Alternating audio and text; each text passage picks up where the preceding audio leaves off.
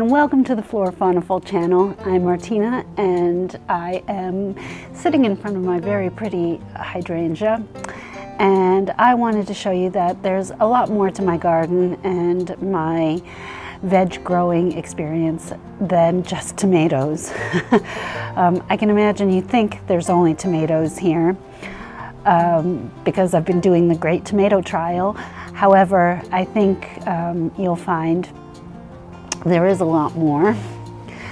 And a little bit of my faunaful is Lizzie here. She doesn't like to be held all the time, not on my terms. On her terms, yes.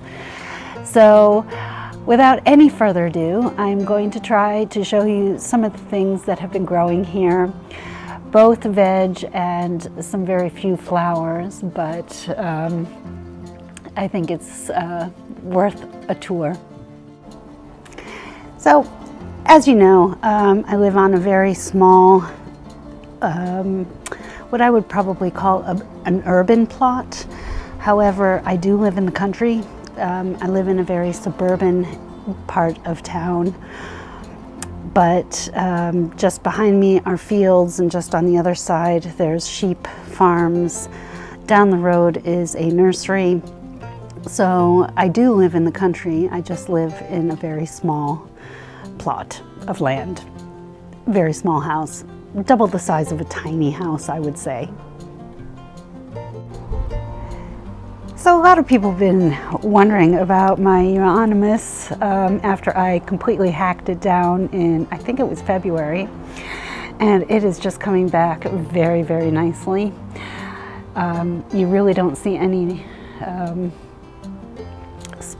like bare spots anymore, and I like it a lot better at this height.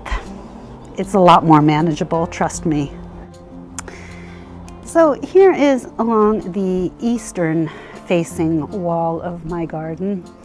I have planted for the next crop rotation some lettuce, and I think it's doing really well. I put it in like maybe a week and a half ago, maybe a week ago even, I don't know, but it's doing really well. And so is this little girl. She's doing really well, aren't you? Yeah, there we go.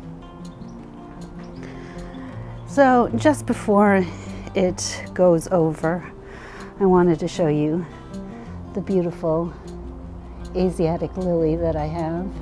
It's just beautiful. The plant itself looks awful. It looks very similar to this one, but it just gives a little pop of color into the garden.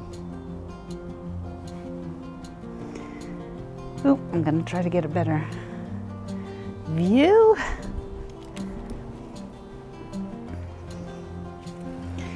Here I have my patio apple kiwi. It has quite a bit of fruit on it. It is in a pot. I know that's not ideal, but I am quite pleased with the amount of fruit that I have this year. I'm watering it regularly, almost every day. We've had kind of a drought, so it's been getting a lot of water from me. Some of the leaves look a little bit dry, even though I have been watering, but I think it's gonna be okay. Oh, and this is Vernon the vine. I think he's into his 12th year now, and he still has no fruit. I think I'm gonna need a bigger pot and move him to a different place. They need 6 to 8 hours, which he is getting, but I think it's the warmth that he's not getting. So I think I might be moving his location in the autumn. Somewhere in there, I have some of my onions, which in the spring when I planted them looked like a great and very sunny spot. However, with the tomatoes and the massive Hungarian poppies that I've had, which look beautiful, by the way. If anybody in the UK needs seeds, just comment down below. I'm happy to send them. I'm saving all of these seeds for my colleagues at work because I made a bouquet for them and they really love it. Just behind there, if I can show you, are my, well, it's supposed to be shallots, but they're also shaded out completely. So next year, different location.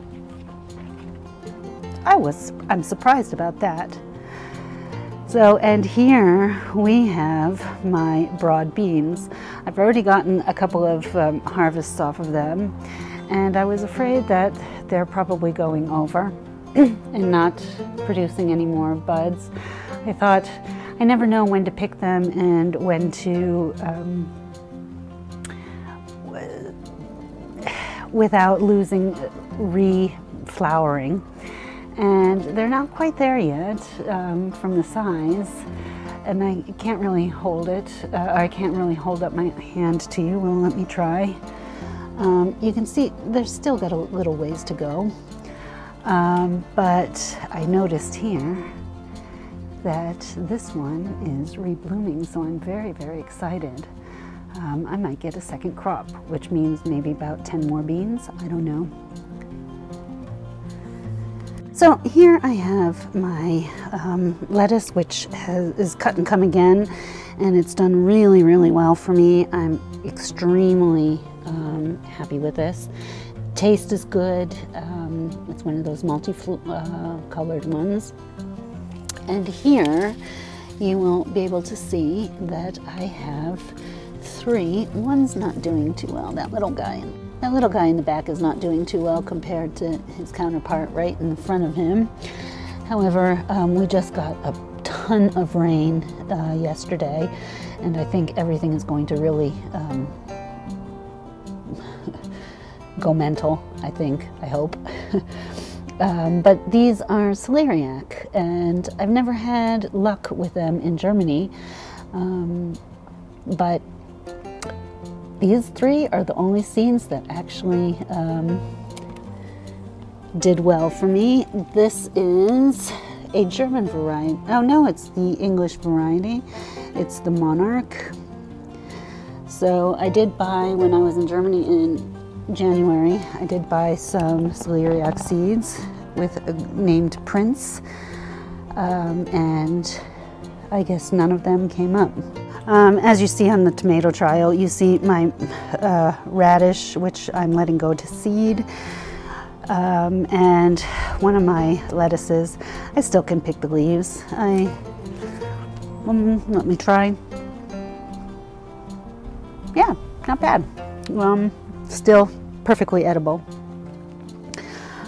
At the beginning of this season, I did plant I did plant a couple of sugar snap peas from Botanical Interests, and this one is doing really well. I've had the seeds just about forever, and they still are viable, which really makes me happy.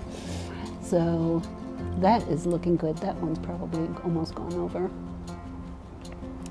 The red noodle beans, thanks Roots and Refuge, are doing quite well on my leaning trellis, but I still have not seen any oh wait, I think I've just spotted one. And here we go. My first bean that I've spotted. How excellent. These are my early potatoes. The one in the lower, the one that's smaller, was planted at the same time that the one is kind of looking at the end of its life. I'm really surprised. This is, I think I put 3 tubers in this pot, the black pot, and it's finally going over. It's had some ups and downs, but I hope this year I'm gonna get a decent potato crop. I hope I didn't put in too many in that pot. I think I put 2 in that one, so we shall see. So I'm walking towards the, what is that? The south side. That's north facing. And here's one of my Alsa Craig that gets both the eastern and the western sun. Right now it's the western sun, and you see my shadow, but this is, I planted one tuber here, and I'm already seeing that I have some new potatoes underneath the ground. I've mounded it up, so that's really good. Just here on the side, let me try to move away. This is my rhubarb plant that I got from Bob, which went mental at his house. He gave me 2 plants. I didn't want more. And this seems to be a really good spot for it. I think I am going to move the other one that I'm going to show you just now, which was actually bigger than this one. I think I'm going to move it here, maybe just next to it. There is a tree stump there, so I'm kind of a little bit unsure if that's going to be a problem. I have put, and this is a whole new episode, I think, I have put bokashi in this little bed, and I've planted the potatoes here because it does break up the soil a lot. This is not very good soil. There's never been anything done with it, I think, as long as this house has been in existence. So I'm trying to amend the soil a little bit just so it's a little bit more friendly to growing things, anything really, because I could barely get in a shovel or a hoe or anything. So I think it's looking better. And there's a lot of little stones in here too, so let's hope.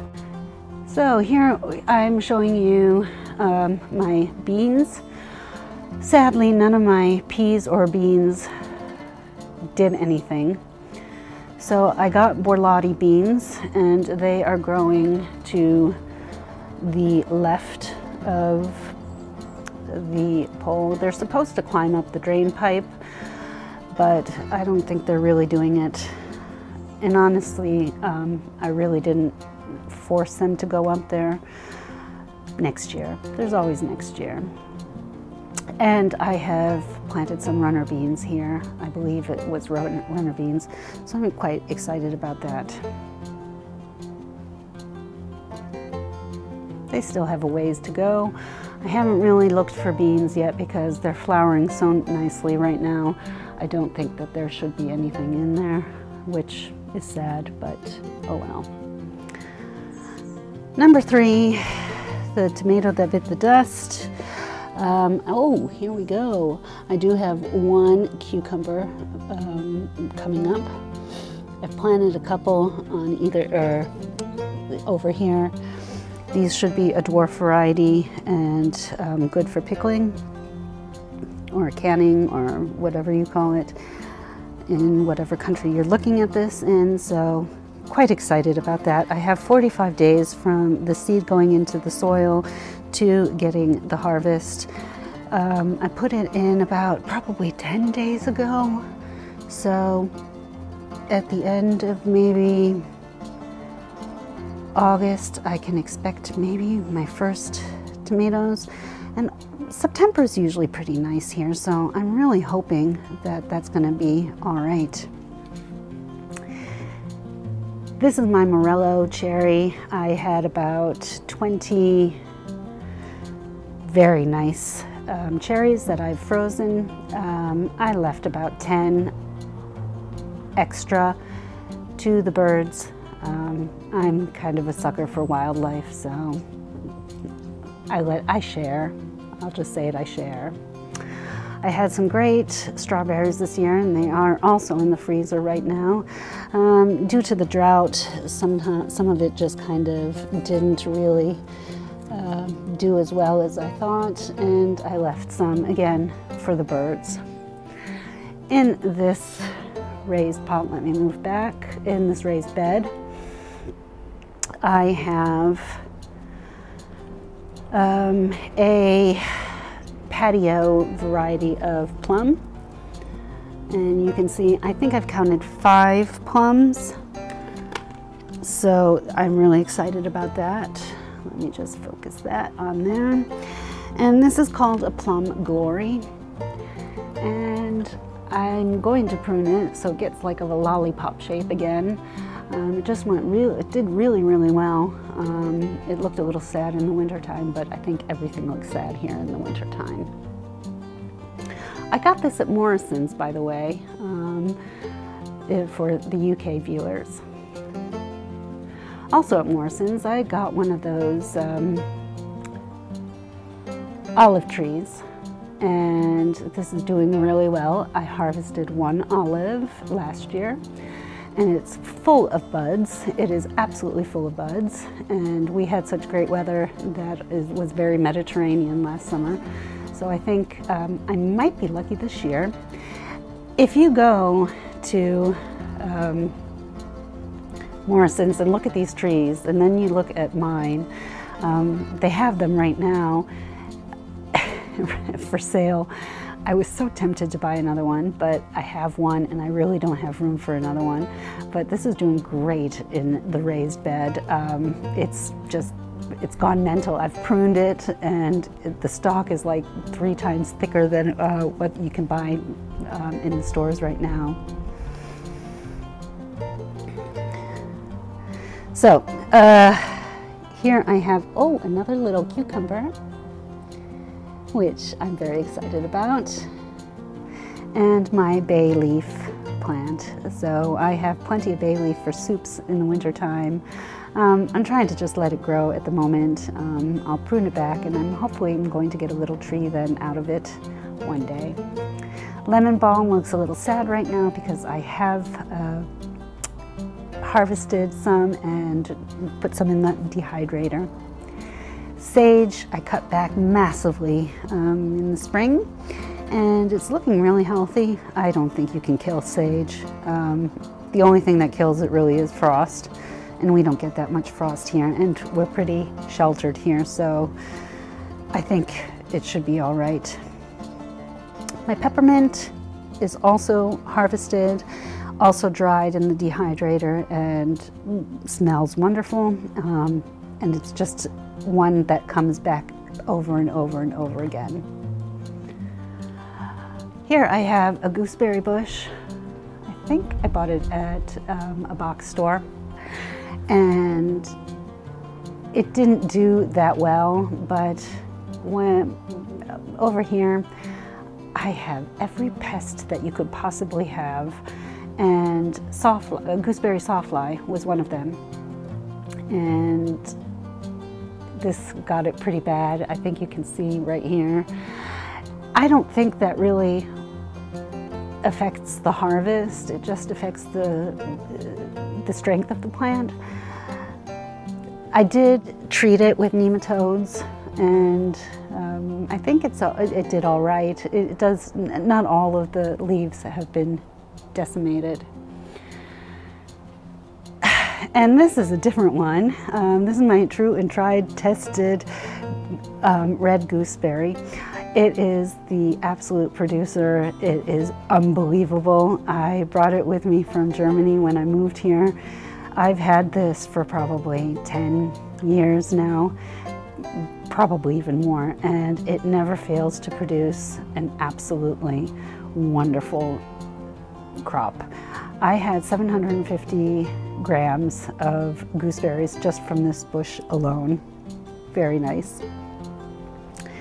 Thyme and chives. We've been using the chives this week. I've been on holiday or vacation, and we had a staycation, so it's really nice. We had omelets with fresh chives every day, and it was just fantastic. So here, next to one of the piccolinis, that's next to number 9. Right, you don't see anything here, and neither do I, and I'm not surprised. It looks dry, but I watered it this morning, so it should be fine. However, I have planted holy basil because Roots and Refuge said it was an absolute great plant to have, and none of them came up. I tried in little seed, inside, under grow lights, didn't work. Tried outside once, it didn't work. Tried outside twice, it didn't work. I tried under a cold frame as well, so 5 times, didn't work. So now I just chucked some seeds in there, and that was about 10 days ago as well. I don't think it's going to happen for me this year, but hey ho, it's worth a try. Back in the backyard again. I forgot to show you because it just don't remember when you just pass it and it's only green, you kind of forget. This is my white currant. Also was affected by sawfly a little bit. I learned that you have to prune out the center to keep the airflow going. The sawflies don't like that. I did that. Also had nematodes and watered it with that, really doused it. I think this is going to do the trick. You just have to remember next year. Got a very little crop because I think the birds got to it way before I did. It's really hard to tell when the white currants are ripe. Red currants are red when they're ripe. These just stay kind of greeny white all the time, so I think I was just a little bit too late. I usually do it usually harvest at the beginning of July, around July 4th, July 7th. That's been my true and tested harvesting weekend, actually, even when I lived in Germany, and it always worked. I have a couple of red currant shrubs. One of them is all the way back there. I think if you really look closely, you might see a couple of red currants. And you can see how the sawfly, I did not treat this one, but you can see how the sawfly has decimated it. I'm just going to leave it there and see what it does.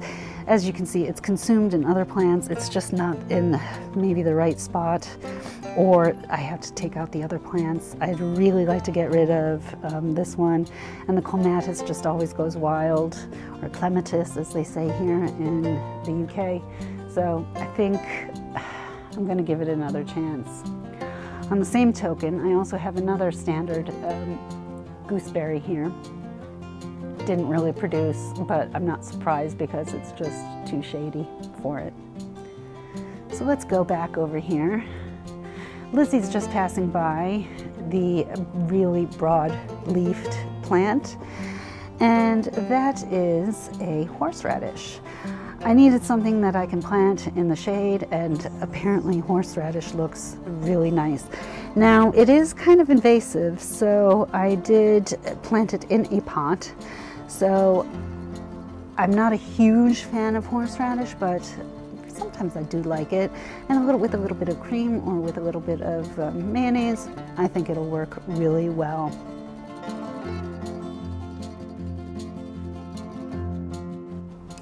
Okay, now please forgive me. So all the way tucked back here is a tiny little bush variety, dwarf variety of a cucumber. Small cucumbers. I thought it died, and I can put in a video that you'll see why I think it died. But it's getting a couple of cucumbers now, and I just noticed this maybe yesterday. So this one is worse than a slug when it comes to cucumber leaves. She has decimated one that used to live right here, and there was one that used to live right here. And this little one ate all the leaves. Yeah, don't try to be cute now, because you're still doing it. So now you're going to think I'm completely mental, but I was at a great garden center 2 days ago, and they had 3 very nice large patio pots for 20 pounds. And that's a good price here. I don't know where else you guys buy it. And I was so desperate for some cucumbers because pickles are my favorite. That's my favorite thing to make. It's my favorite thing to eat. I would be devastated if I didn't have it. So look at that. I've already harvested one, but look at that. They're a dwarf variety, and the pickles do not, or the cucumbers do not get any bigger than really that. They might flesh out a little bit, but I couldn't resist. Along the same route, let me move out of the way, I bought this tomato, this bush tomato. And you can see I do have to thin it out a little bit, I think. And it is a little bit showing signs of magnesium deficiency, but I have put some Epsom salts with water on it, and I think, or diluted concentration, of course, and I think that will be okay. That is the original pot that it came in. So, and these go for $4.99 here in the UK. They're a good quality pot, and so I'm very happy with it. And it also has already some fruit on it. Now, the pot didn't say what variety it is, but it has been sown from seed in the garden center that I bought it from. So I messaged them this afternoon, and I really hope that they get back to me so I can tell you what it is and how it does, because so far it looks pretty amazing. Now, these two, right, I have to explain. I'm a sucker for sickly looking plants in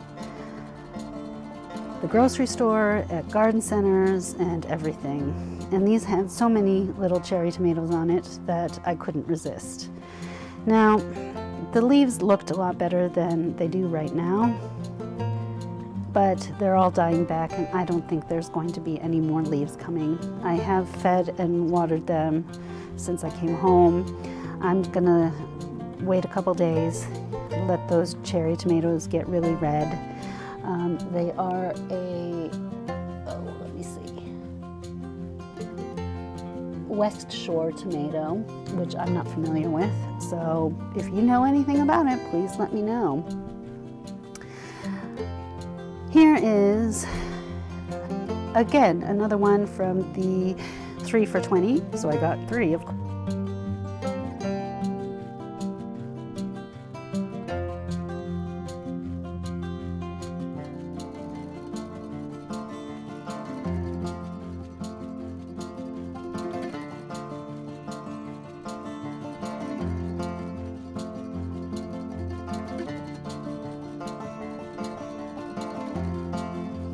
And I got a jalapeno plant. Bob wanted this one, so I said, all right.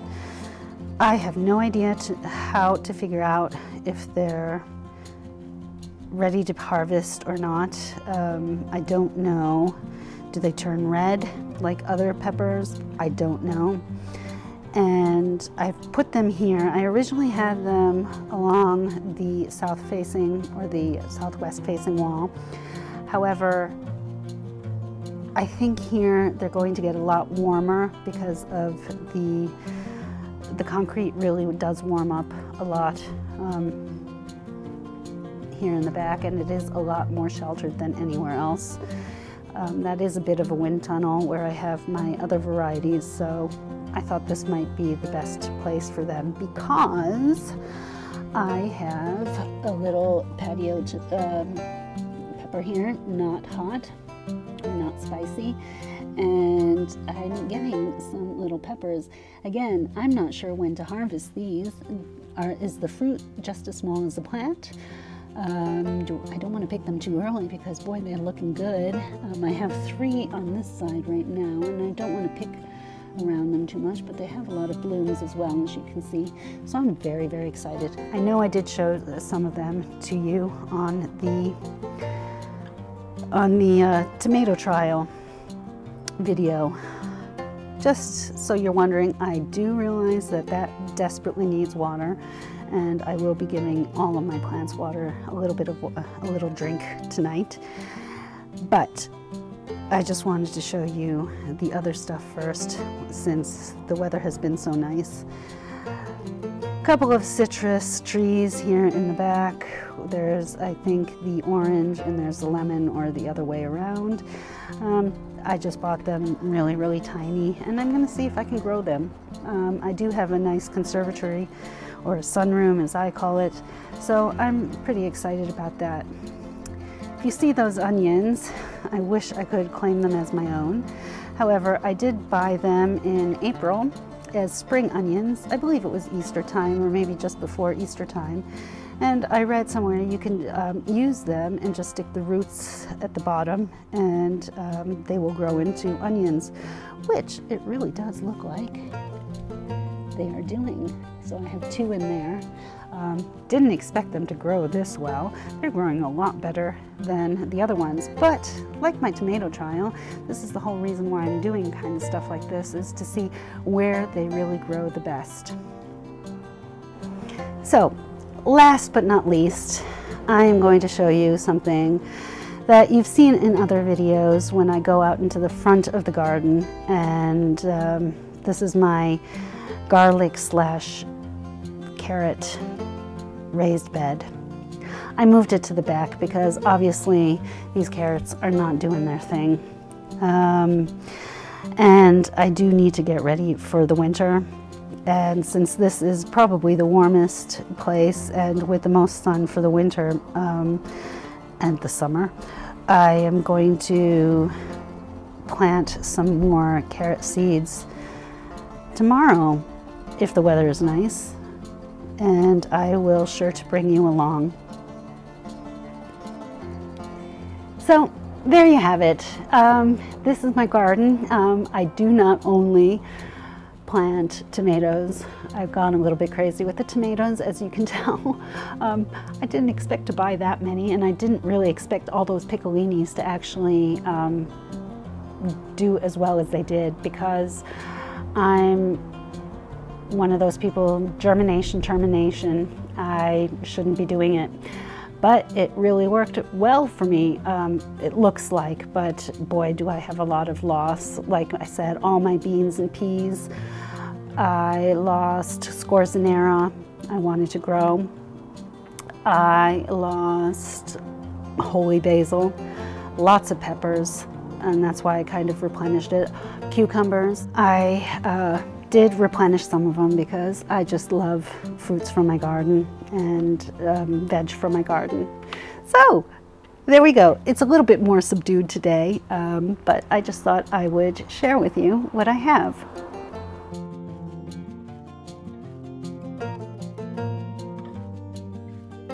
Oops. One thing that I forgot to show you was this little guy. It is a butterscotch squash, and it's not doing well here at all. Does anybody have any ideas? Can I still transplant it, or is it a goner?